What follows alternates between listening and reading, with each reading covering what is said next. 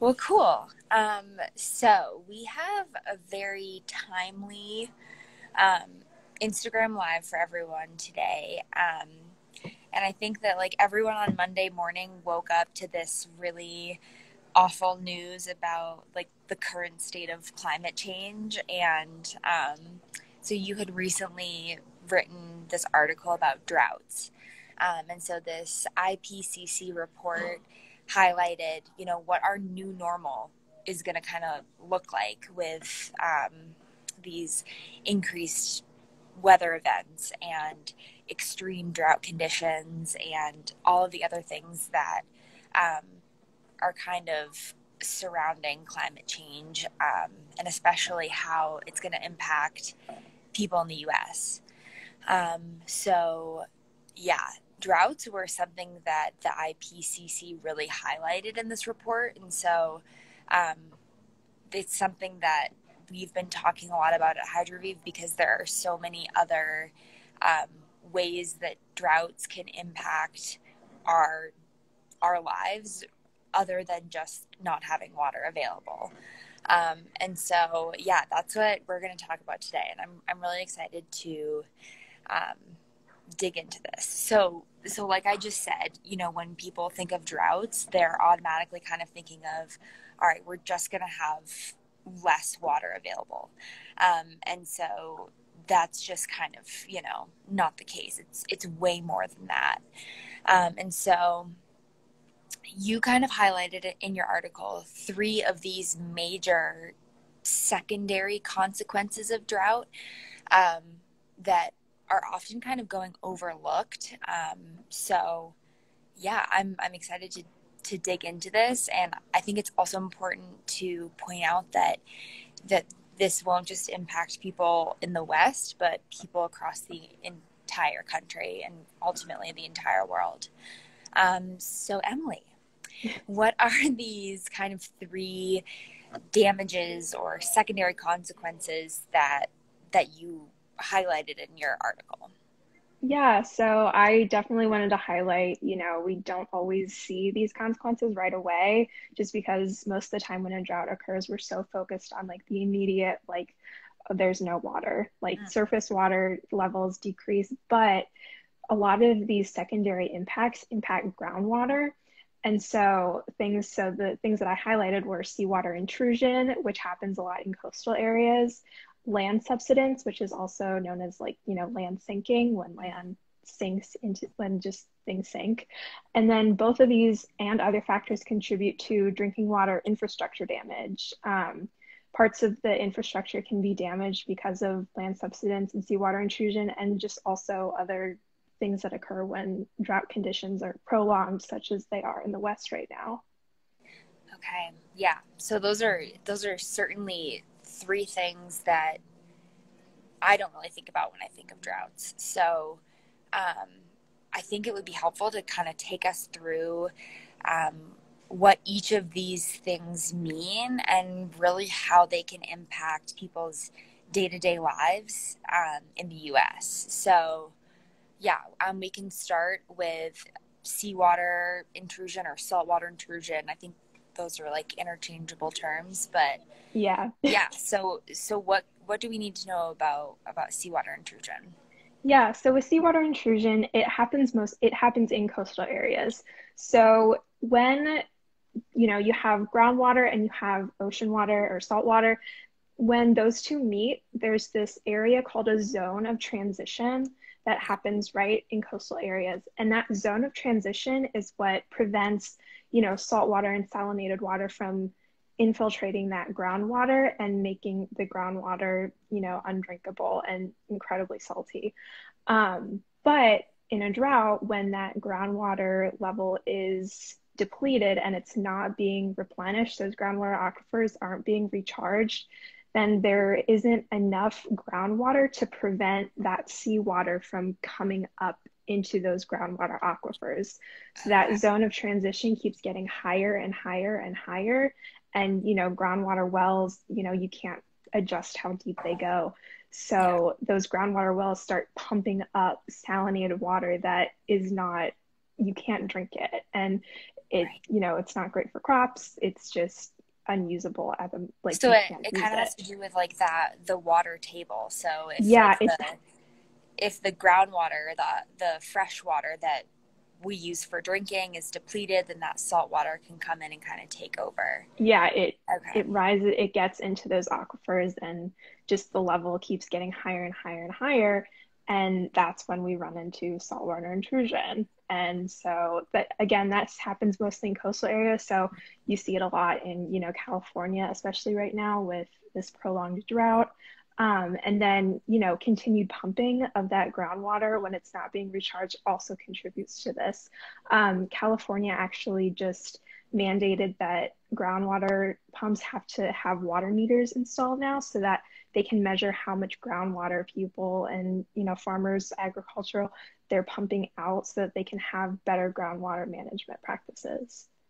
Okay. Yeah. And it's interesting because in places like California where the surface water is so limited, they're turning to groundwater. But now with this seawater intrusion coming into play, like that kind of is like, all right, what's the next source? Like where, you know, it's like a secondary impact that creates water scarcity, essentially. Yeah, yeah, Yeah. we think that groundwater is just always going to be there, but during a drought, it isn't being replenished because of lack of precipitation, lack of rainfall.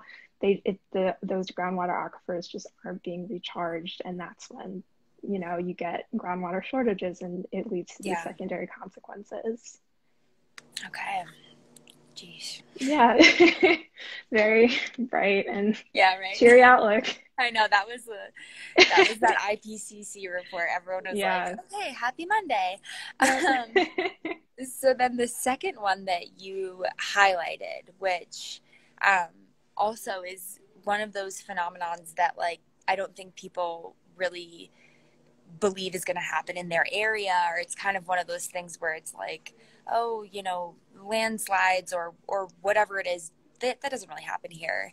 Um, so take us into land subsidence, whatever that, however that can affect people's day-to-day lives, and really how it has to do with groundwater and this whole idea of depleting resources. Yeah, so we talked about, you know, lack of rainfall contributes to lack of groundwater. Those groundwater aquifers aren't being recharged. So all that water takes up volume underneath the surface. And when Mm. that volume is being depleted and isn't being replenished, that's when soil starts to compact. And that leads to, you know, just the ground sinking Mm-hmm. because there's just not that volume underneath the surface to hold it up anymore. So that's Right. when you get that sinking of the land. And it's happened a lot. It isn't really something that, like you said, we don't really think about it all that much, but it Mm. definitely has an effect. And it's especially being seen in the West with this prolonged drought. Okay, got it. All right, and so what you just mentioned kind of also contributes to infrastructure damages, which is something that we certainly don't think about with droughts. It's not like an immediate correlation, but yeah, take us into that, because when I was reading this article that you wrote, sorry, um, I was so surprised that this was kind of included in this. So take us through how these droughts can impact infrastructure. Yeah, so those two phenomena I just mentioned, seawater intrusion and land sinking, those can contribute to infrastructure damage. You know, like for example, when land sinks, there are pipes running underneath the ground and everything, and whatever, and those pipes can break. Contamination from seawater, you know, it can render some groundwater aquifers unusable, and then you have Mm-hmm. to switch over to a different source, and that Right. you have to switch over infrastructure, you have to build new infrastructure, replace old infrastructure. And I think it also just highlights the need, you know, for better water infrastructure in the United States, because if you're having, especially now with climate change affecting our daily lives, you know, we're going to be facing this. And so if we don't have the infrastructure to deal with it, then we're just going to have to keep replacing all of this damaged infrastructure, and the cost can add up. Yeah, yeah. And it can render supplies unusable. Like if you're in a certain area where distribution pipes are, completely out of commission, Mm-hmm. I don't think that people in the US kind of understand what it's like to not have, running water. Mm-hmm. Um, yeah, so you mentioned infrastructure, and obviously the infrastructure bill passed in the Senate a couple days ago. So it's headed to the House, and that's something that we'll definitely be talking about either next week or the week after on Instagram Live. I know we've done a previous live on infrastructure, but as you said, it's super important, and um, it really contributes to a lot of different issues with water, droughts, and just, yeah, boil water advisories are another thing that we've been seeing a lot of. And that also has to do with infrastructure. So, yeah, lots of Yeah. great things. Yeah. Um, okay, well, great. Any last thoughts or anything else you wanted to add? I mean, just, when we're facing these drought conditions, it's just so important to conserve water whenever Mm-hmm. possible. Reusing water is super important. If you're living in an area that is facing drought conditions right now, repurposing water is super important so that we can have as much clean drinking water as possible. Yeah. Yeah, totally agree.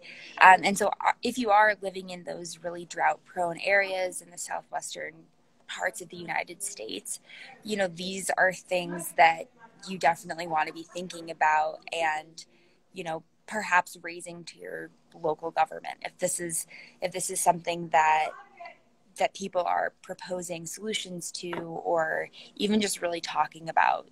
um, I think that's definitely an action step that everyone can take. So, For sure. Yeah.